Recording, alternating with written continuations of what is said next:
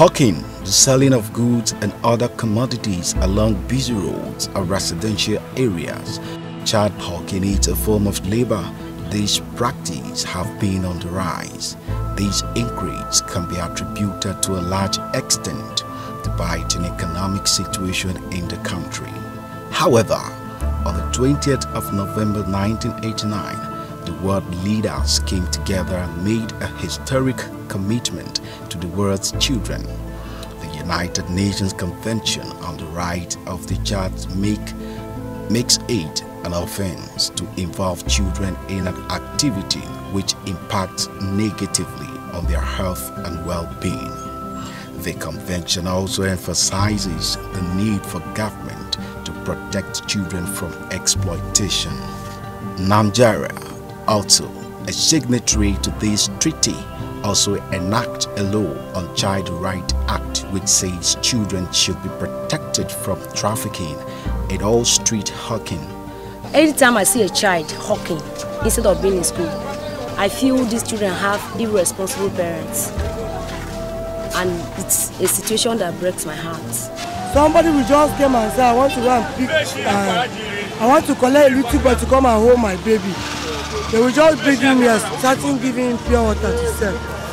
Some cause accidents on the way because they don't know how to cross road. These people are people who ordinarily supposed to be in the school, but we find ourselves seeing them around selling. Honestly, it's not very good. It's not good at all. It doesn't tell well for the country. It doesn't tell well to us as people. If government would have a conducive environment for people to be able to live and take care of their children. But today, the environment is not conducive for people, for businesses to thrive. Then you begin to wonder. Some have 1, 2, 3, 4, 5 children. And then you come to realize that the number will be more than their earnings. So the children will now have to be forced to go outside in order to see how they survive. Depends on the background they came from. Some of them, their parents are not alive. Some of them are orphans. Some of them, the family members brought them from the village for the sake of taking care of them.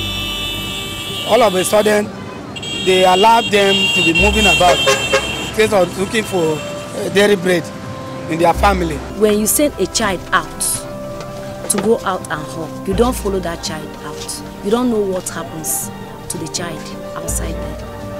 There was an instance that happened 2 weeks ago at the road here, where a trailer crushed one child that was hawking with pure water.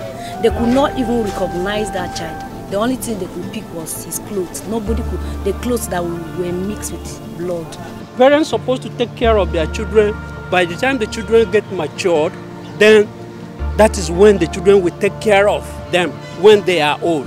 But the reverse is the case. The small children sitting around, it will surprise you to know that it is the money they earn here that is being used in the house.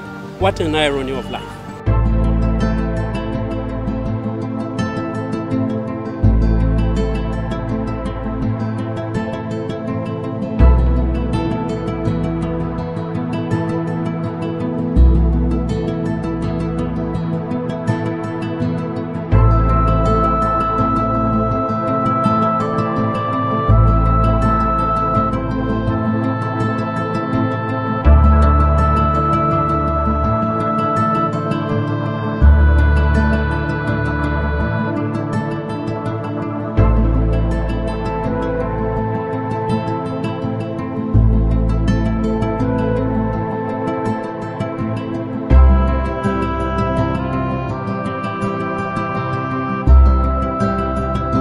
The government should have a decisive policy to make sure that these children go to school. If you see them on the street, you take them straight to school. And then parents of these children should be punished to avoid this occurrence. Because until parents are punished, if not, this trend is going to continue. They should be responsible for these children.